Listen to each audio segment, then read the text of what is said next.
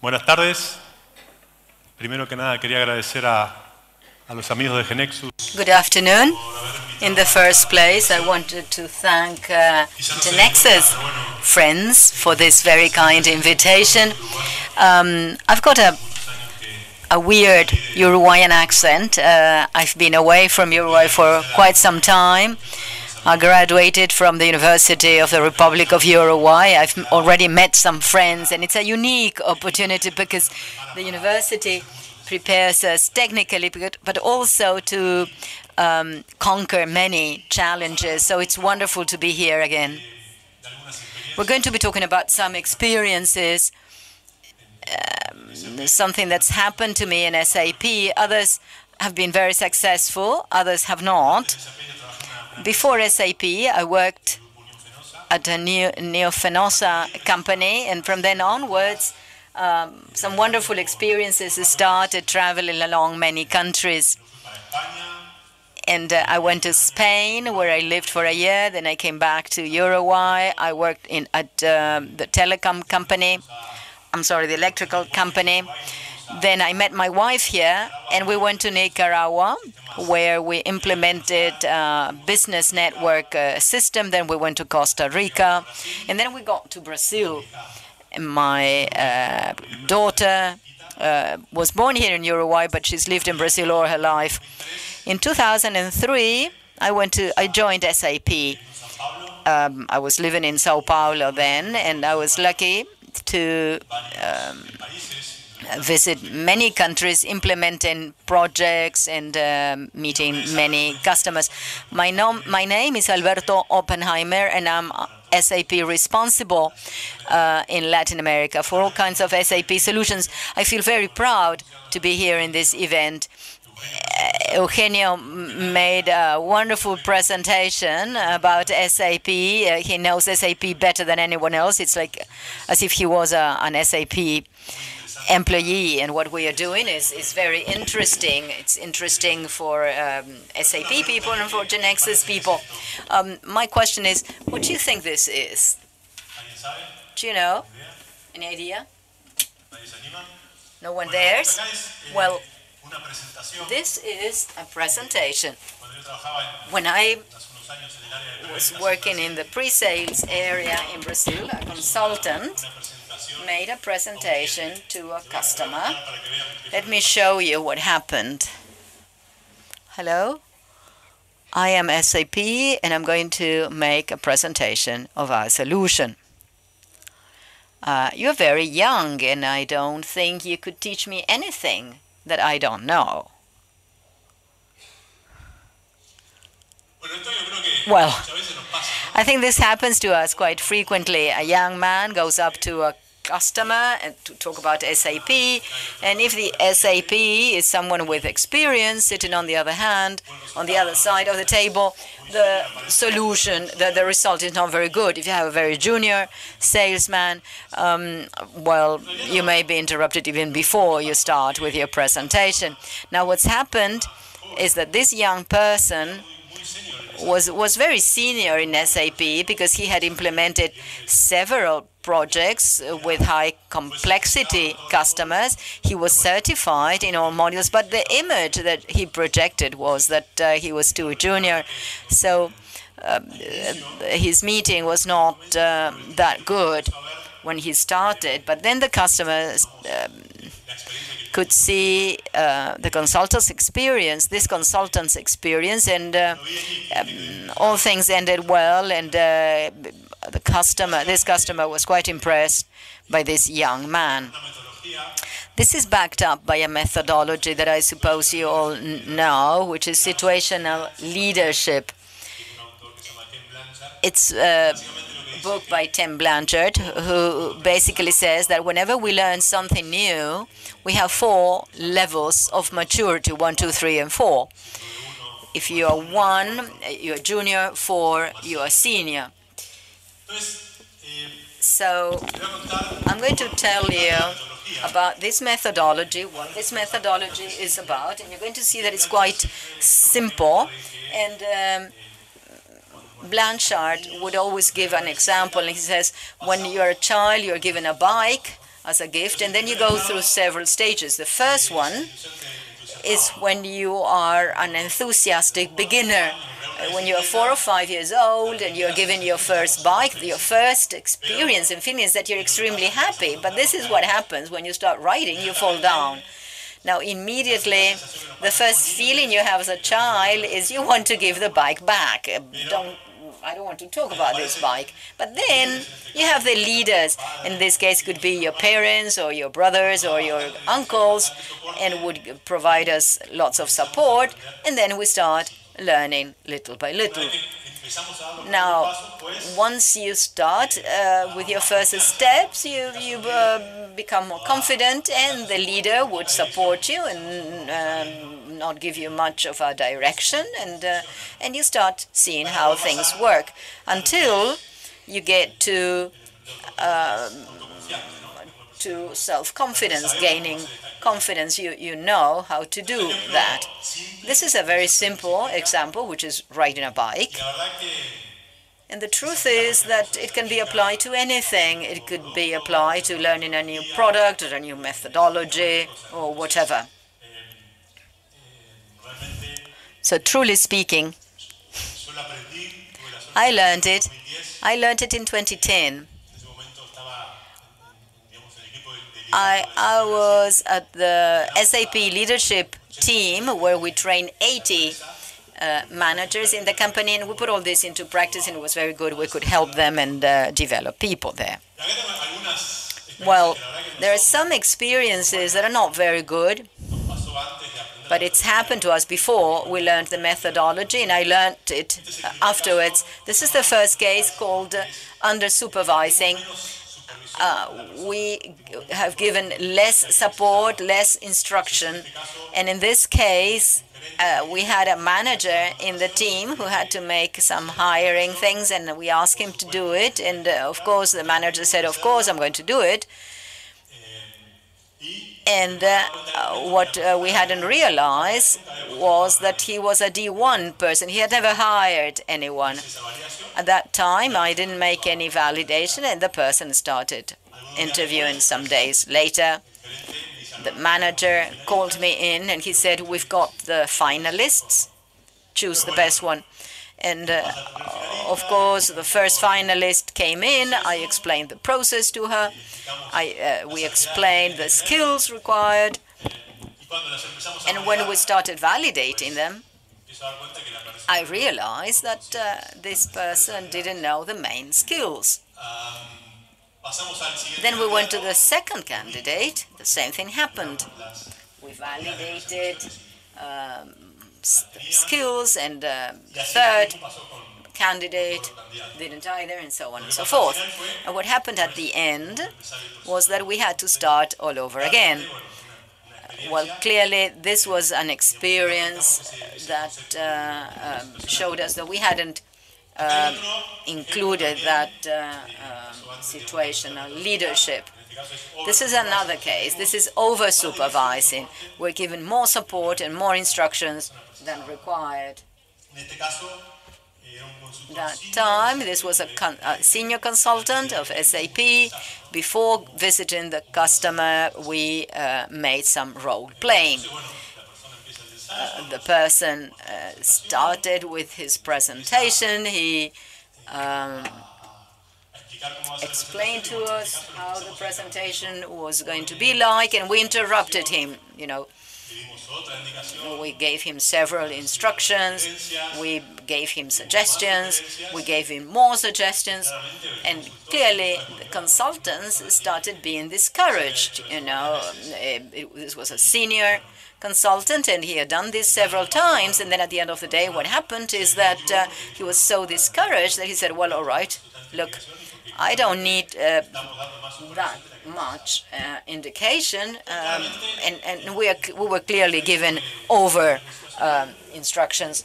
So situational leadership tells us that we've got these 4 stages from D1 to D4, and depending on the stage you are in, you have to apply different styles of leadership. And that's why the skills of a situational leadership is to make a diagnosis. That is, I'm going to give a certain task to someone. I have to assess whether that person is D1 or D4. And I know this just by talking with the person. The second thing is flexibility. If it's a D1 or D2, will require more support and instructions. If it's D4, he would need less support and guidelines. It's important to implement the concept then to come up with partnership for performance, to comply with your goal and provide the correct dose of support and instructions. And then you have 2 leadership behaviors.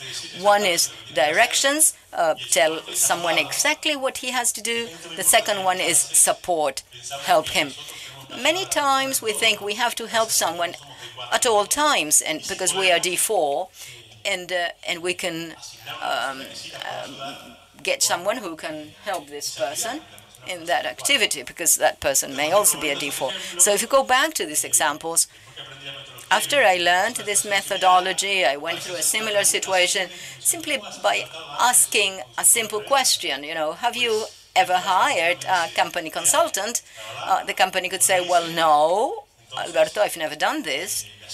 And so I would give him someone who has lots of experience to help him. So just by a simple question, I can make a diagnosis and provide the required support. In the case of the presentation, for instance, this person started his presentation, and we can say, well, there are people with experience in this room. If you need any support, please ask, instead of giving instructions or support or opinions. To agree. And that's what we mean by partnership.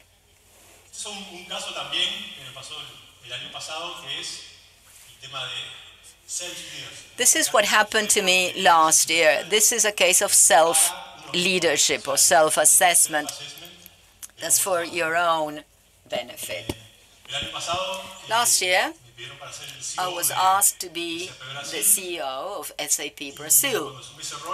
And when I took up that position, the first feeling I had is that, well, that's good, it's a new challenge, it's a new position.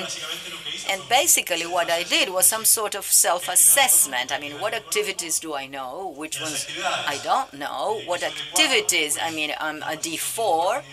I don't need any support or instructions, but I didn't know the activities of D1, so I had to identify what colleagues in the company, and in this case my boss, could help me in these activities. Now, what has this got to do with SAP and GeneXus then? Well, this framework is also applied to companies. There are companies which are D1 in product quality or in customer service. So we are D1 to D4 in topics, or in certain topics and certain issues. You needn't be D4 in everything. Now, if we take this to SAP, we know that the market performance is ERP. Confirmada por todos los analistas que somos. And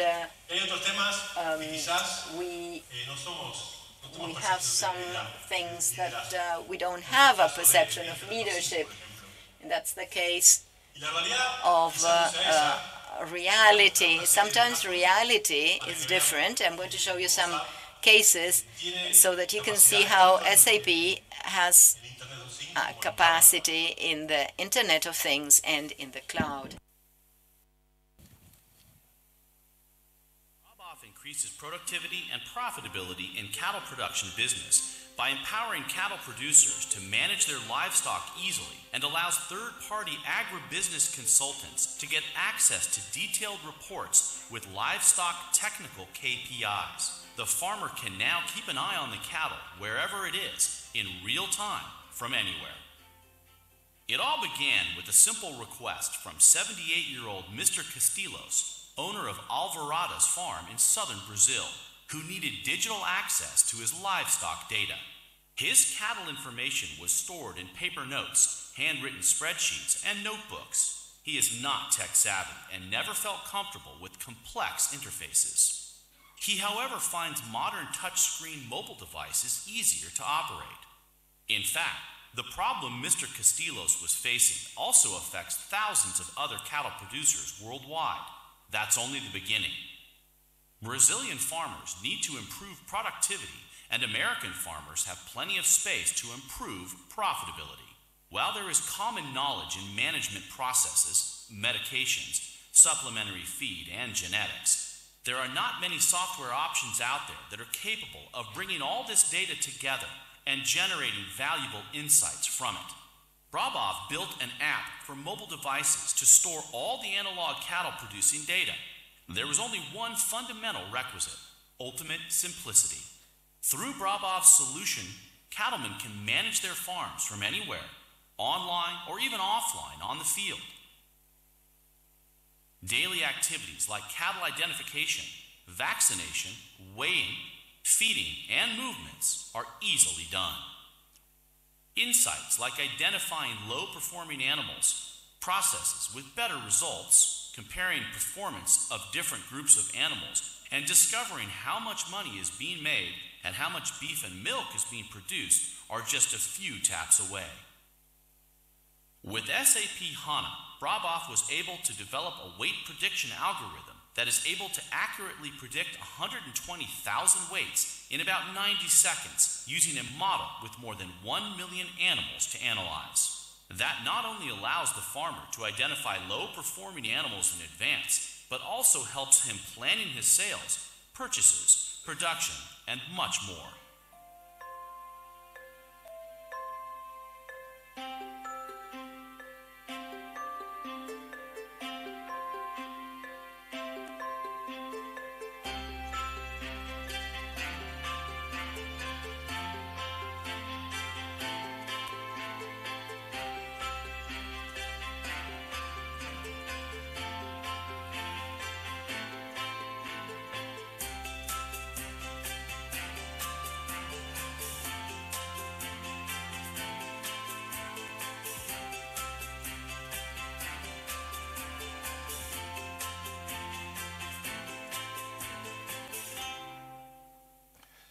Bueno, este ejemplo es una startup. This is an example of a startup prepared by SAP employees. Any employee can give us an idea, and if it's good, it can be developed. This was a colleague from Porto Alegre, and this app is being used for many customers in Brazil and abroad. Whoever is interested in starting a startup with SAP, you've got the link, and you have access to the Safana Club. Is there anyone from Argentina here? Anyone? Yes, for our friends from Argentina, perhaps you already know this, but let me show you another case from the city of Buenos Aires. There is no way of having a modern administration solving people's problems if you do not manage all this in paper. Well, you can acquire technology and IT systems that help us to order our internal processes and also to be connected and to be closer to the neighbors of this city. Well, in SAP, we record over 8,000 works done. We manage this large number of works in due time and form and efficiently for our neighbors in Buenos Aires. To have an SAP system is absolutely necessary. We are managing Buenos Aires, taking into account citizen participation. The city has problems in real time, so we need solutions in real time. Citizens can file their claims in the social networks, and we have dashboard here with SAP HANA. We listen to what all neighbors say through the social networks. And HANA allows us to connect with sensors that are in public spaces and process them in real time.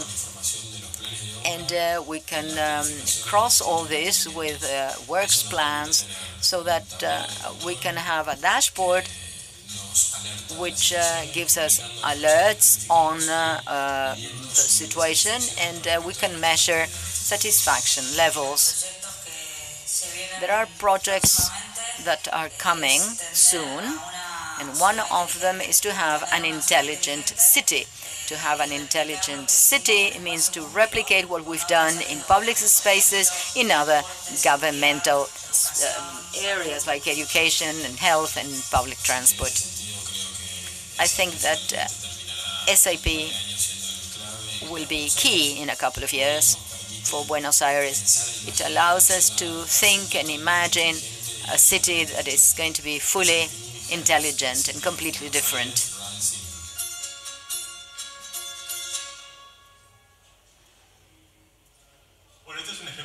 Well, this is a real example from the city of Buenos Aires.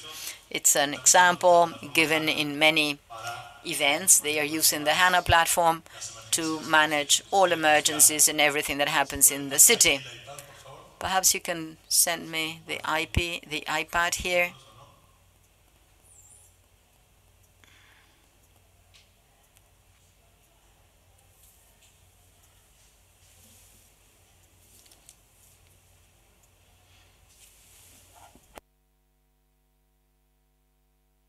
¿No puede? Bueno, si no, volvemos acá a la presentación y cualquier cosa en el break lo mostramos.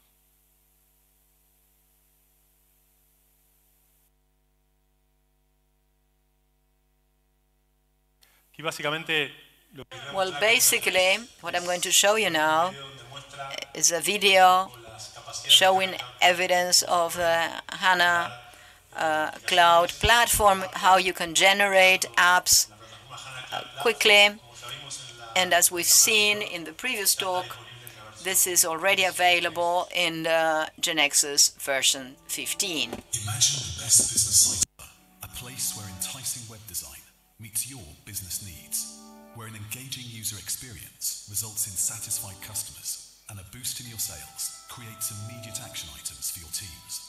A site that is an entry point to all your crucial business functions. Now you can stop imagining. Meet the new SAP HANA Cloud Platform Portal Service. With a smooth design, it makes building business websites simple and easy. Enhance your website and take your users to new levels with a full suite of SAP experiences like Fiori Cloud Edition, Cloud for Customer, SuccessFactors, and more. Available from the central hub of SAP HANA Cloud Platform Portal Service. Add out-of-the-box Fiori apps provided by SAP, as well as any third-party application with seamless integration for a smooth end-to-end flow on browsers and mobile devices. Site developers enjoy full integration with a powerful SAP Web IDE, complete with wizards for creating site and page templates.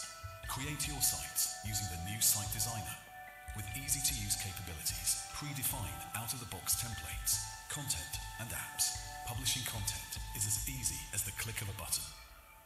Shorten the end-to-end development cycle and enjoy high-quality design for lower costs.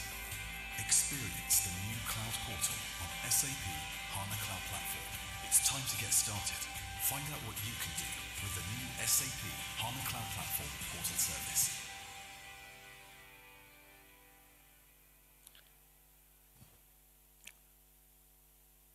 Bueno, vamos a ver si era última. Very well. This is an example using the HANA Cloud Platform. Imagine a company, a waterworks company. This is the water distribution, and you can see all the installations, the main warnings. We can see the infrastructure, and we can also see the production. Now, in this case, if you look at that red warning, it means that there is a problem there. And and you have sensors, and in real time you can see some problems, and you can see what's happening in this substation. You can look at this in 3D. You can see the facilities, and up at the top you see 224 hours. This means that the probability of having a failure in 224 hours, you can check it and you can correct the problem, but you can predict the problem in case there is a maintenance problem. And also down below, you can see the suppliers that we can allocate to solve that service order. Who has the best price? Who is the contractor? Who's got the lower price and the best quality? You can do all that in real time. So you can do maintenance work in real time. You can compare suppliers. For instance, who I want to hire, who has the best service, the best price. And of course, you can complete the order in real time. So this is the way of using the platform for certain scenarios, the Internet of Things, and make predictions with lots of information, and you can do that in real time. Now, going back to the presentation, what happens in the market basically is that there are companies with SAP systems, there are others that don't. And that's why we launched the HANA Cloud platform that basically allows us to be integrated and to have SAP and non-SAP solutions in the cloud or on-premise to create hybrid scenarios and to be able to use, as Eugenio said, the capacity to create apps in HTML5 with the security. I mean, when you go to the cloud world, to be doing analytics in real time, to be able to make predictions, as I showed you, and to be connected with the scenarios of the Internet of Things. And what we've done with this launching today of GeneXus, GeneXus is generating elements for this platform. If we look at the concept of situational leadership, in some things, SAP is D4, like the HANA Cloud platform. And GeneXus is D4 in some cases and in some areas, developing high-speed and excellent quality apps. So the spirit of this alliance was particularly that one, to take advantage of the expertise of each company to be able to offer solutions for all our customers and partners. Now, who's teaching who here? Well, some people may say it's the father teaching the son, his son teaching a lesson, but a father is D4, for instance, teaching maths, but perhaps his son is D4 in dealing with iPads, and sometimes they are far smarter than we are. So it doesn't matter how old you are, the importance is the experience and the confidence and trust you generate. At the end of the day, we are all learners and teachers at the same time.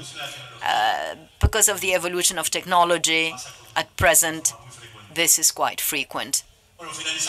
And to conclude and give an answer to my question at the beginning, I can see three things. The question was, is leadership innate or learned? Is it inborn or learned? Well, there are many factors that influence in this: our education, our parents, our friends, the university, our jobs. The second thing is your passion. Are you passionate?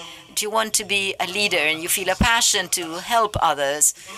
And third point is you learned for it. You've got the passion. If you like something, you can learn it. And that's the example of situational leadership, but there are many methodologies that help us to develop. This is the end of my presentation. Thank you for your attendance. If there is any question, I'm going to be around over the breaks and during dinner time. Thank you.